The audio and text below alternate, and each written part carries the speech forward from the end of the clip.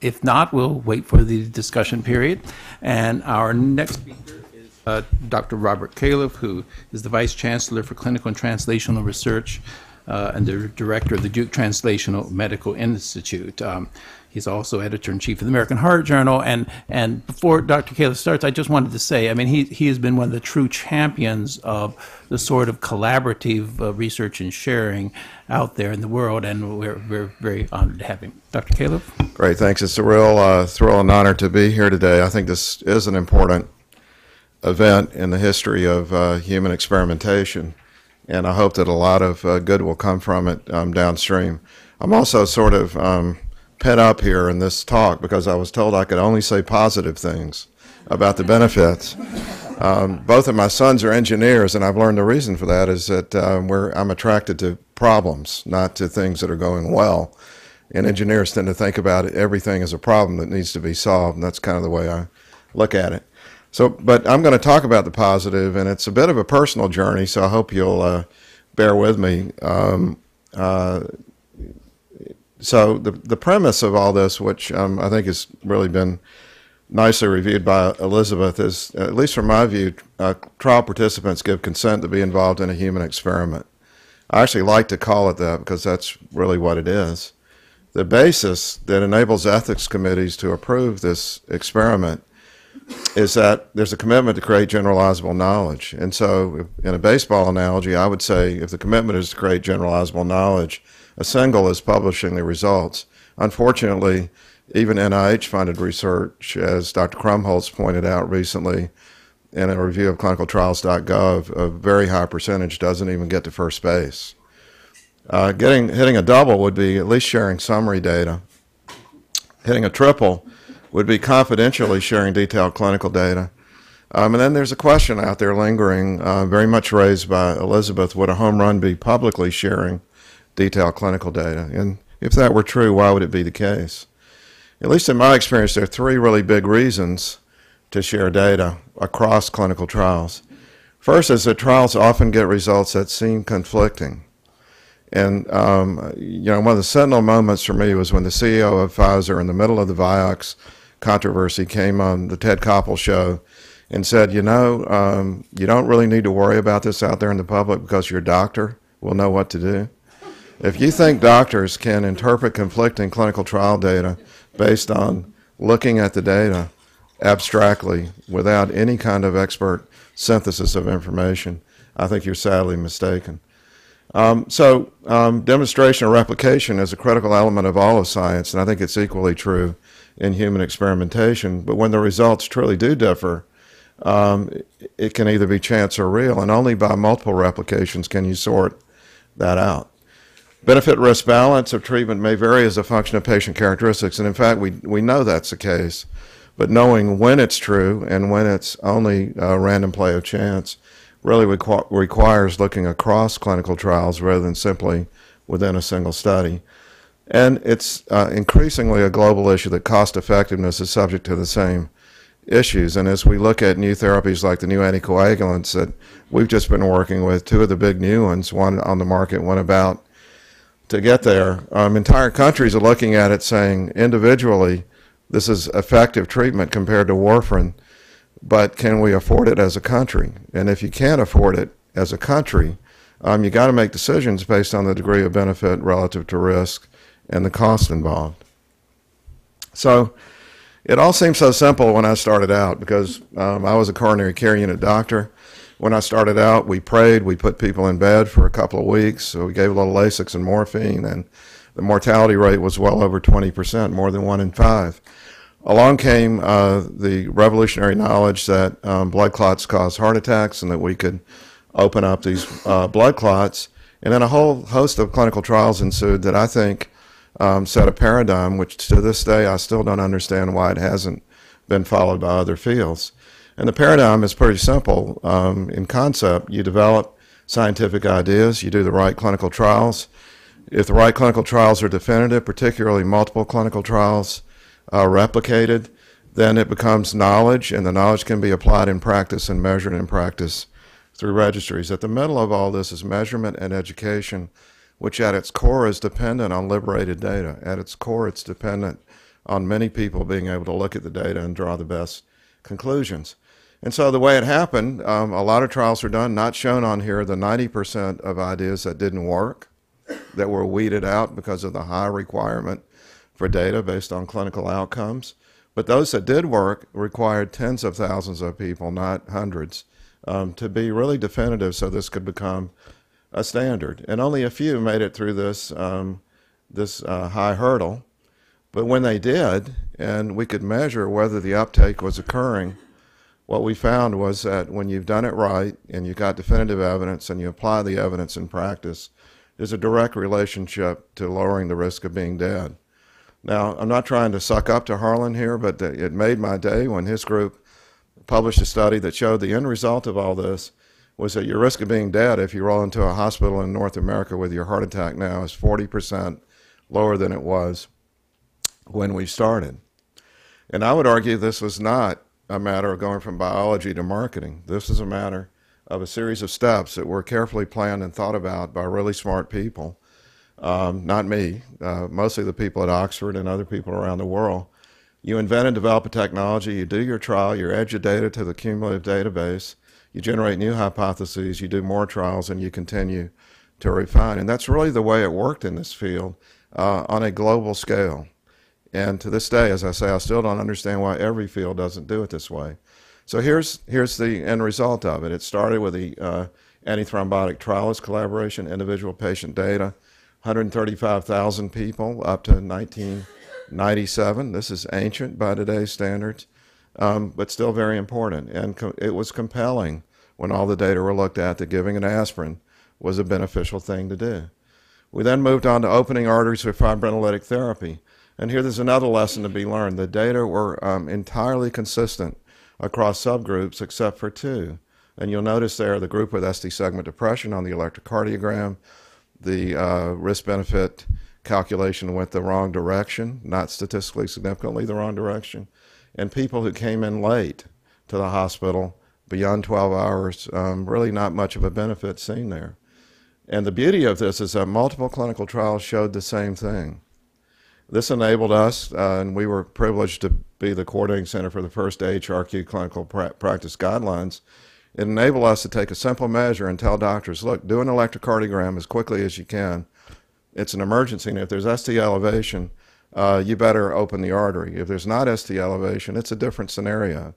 And this led to a whole different set of trials in the non-ST elevation population. This was a result of combining data from multiple trials at the individual patient level to show that the absence of benefit in fibrinolytic therapy was reproducible in multiple clinical trials in that subgroup of the population. Not an isolated finding, but reproducible.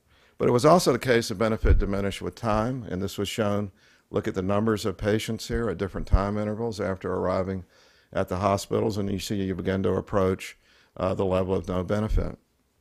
Well, we then moved on to percutaneous intervention, and people like me said, this is ridiculous. It's a technology that's so expensive, it could never replace the simplicity of giving a fibrinolytic drug. And it was hard to do the trials because you had to have a center that was capable technologically of doing the trial. It led to smaller trials being done, and it was really the replication across many trials that led to the definitive conclusion that on average, in most situations, if you have an ST elevation MI with a risk of dying of 10 to 25% within the next 24 to 72 hours, you want to get to a center that can do direct percutaneous intervention and open the artery definitively. It's better than fibrinolytic therapy. Many of us grudgingly accepted that knowledge, and it was really the replication across multiple trials that enabled that to happen. So this was the story of ST elevation, dramatic reduction in mortality. The key steps I've been through, it had to do not only with the inventions, it had to do with doing multiple trials, combining the data as a normal course. We didn't even really think there was much of a question. It was just what you did because of the way the Oxford people started it. And then you invent more therapies and do new trials. So one of the conclusions I came to this with as I was thinking about it is, you know, this valley of death we're all talking about, there's a good reason that it's there.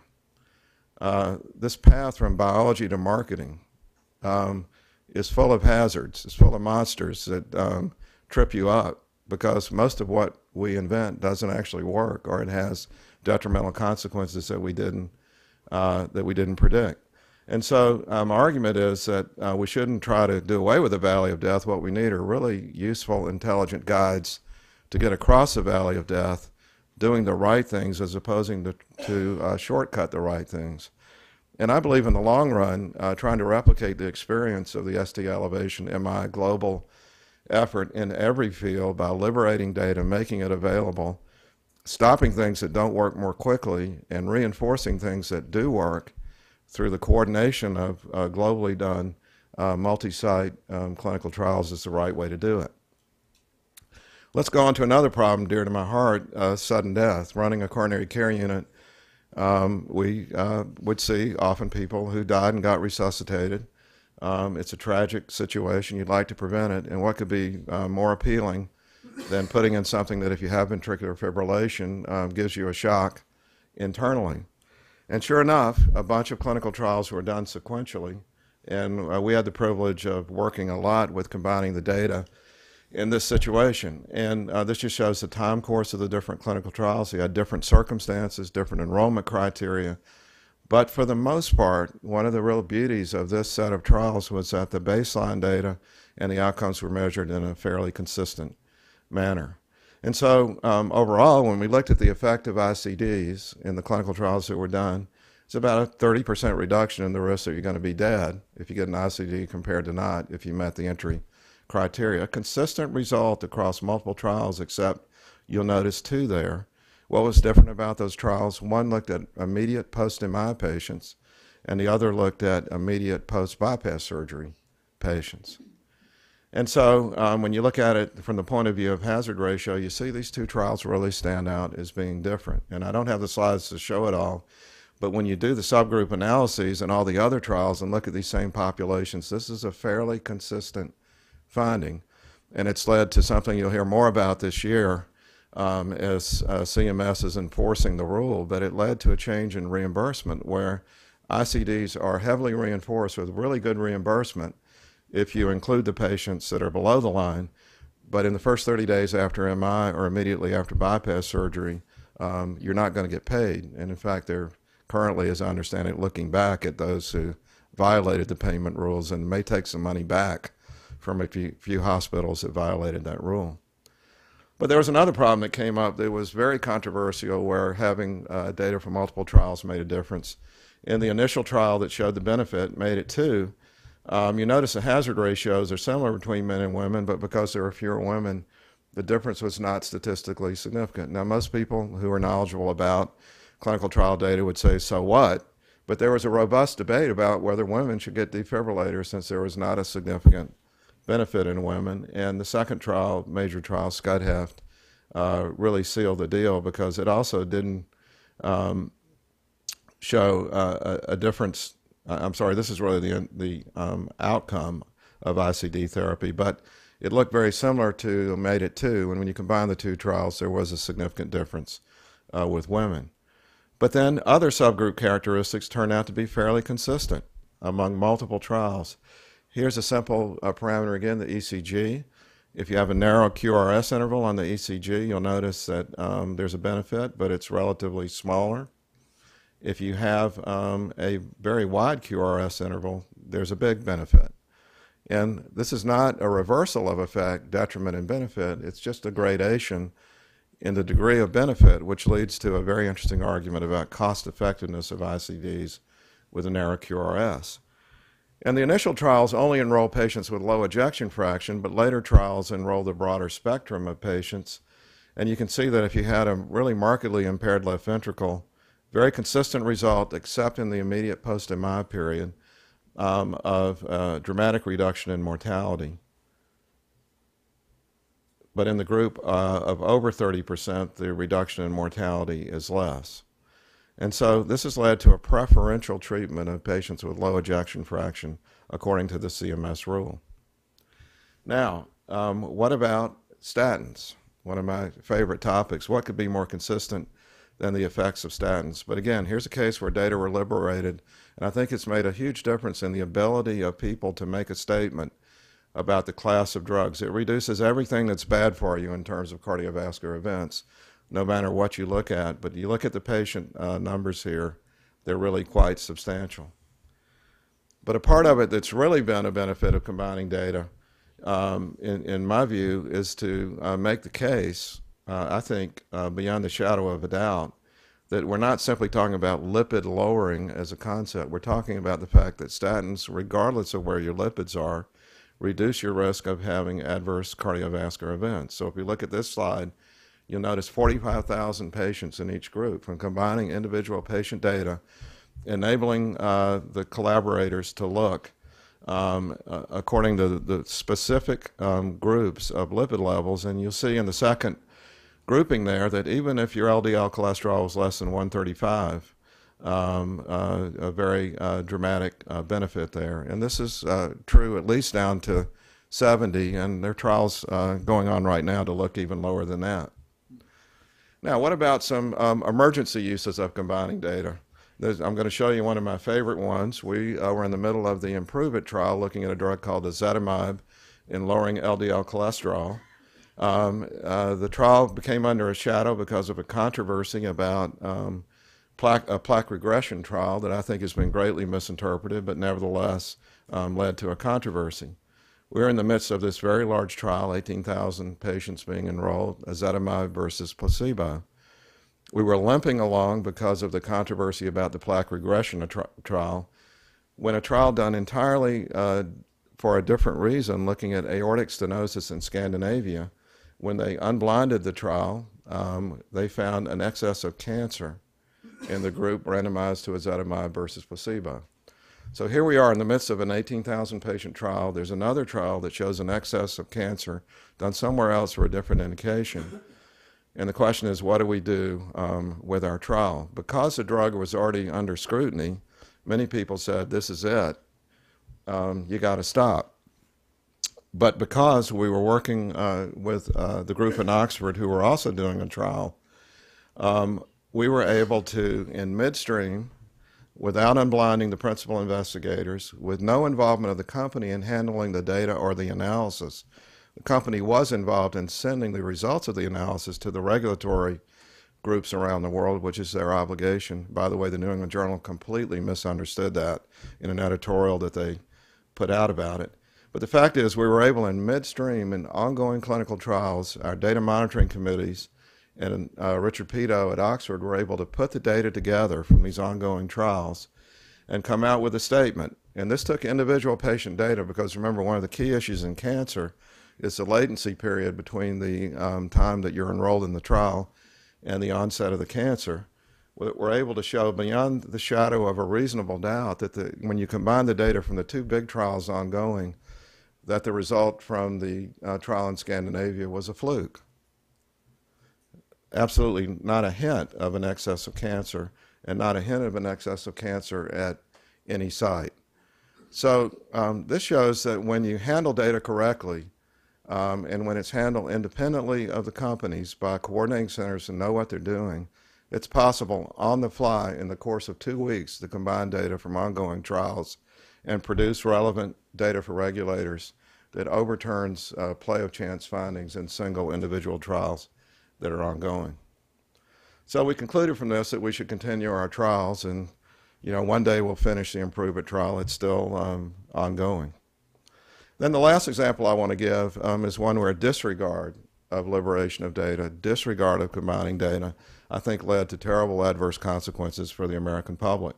What can seem more obvious than if you have renal disease and you're anemic, that you should get erythropoietin and get as much erythropoietin as you need to, quote, normalize the hematocrit. It seemed very obvious, and it was so obvious that our single-payer dialysis system made it a clinical practice guideline. This was done brilliantly by dialysis companies and American physicians. They gave a lot of high-dose erythropoietin. Problem was they forgot to do the clinical trials. They skipped from biology to marketing. And what happened was one of our fellows said, why don't we do a trial on people not yet on dialysis, but who may need dialysis soon because they also do worse the more anemic they are. This was a choir trial, which we did. Unfortunately, the trial was stopped in midstream because the group randomized to the higher dose of erythropoietin was doing worse, not better. But the trial was poo-pooed by almost everyone because they said it wasn't a well-done trial, it's probably not right. When the fact is, when all the data came in from all the trials being done, high-dose erythropoietin was bad. And you can see from the way, in cumulative meta-analysis, the way it lines up, that this could have been detected much earlier, and it could have been detected much, much, much earlier if the right trials had been done and the data had been combined. And then the very final example, to show that this can cause perplexing things to happen that you don't understand. Here's beta blockers for heart failure. What could be more obvious? It reduces your risk of death, period. Definitive results with huge treatment effects. But look at all these trials when broken down to U.S. and rest of world. Now, I'm not here to argue that beta blockers don't work in the U.S., but when 5 out of 5 trials show that the effect in the U.S. is much less than the rest of the world, you've got to begin to believe there's something going on here, whether it's other treatments, genetics, or what, I don't know. But this is an unsolved mystery from combining data. So in conclusion, I would argue that liberating data across clinical trials is ethically sound. It clarifies findings for policy recommendations. I tried to show you that. It often raises new questions. And when this evidence step is skipped, as it was with high-dose erythropoietin, there's a significant hazard to the public health. One element of this evidence step should be, I believe, the sharing of patient-level data across trials. But since I'm not allowed to say anything negative, I'll just close with a point. There are a lot of details to work out, which I'm sure will be completely worked out during the course of the next day and a half. Thank you.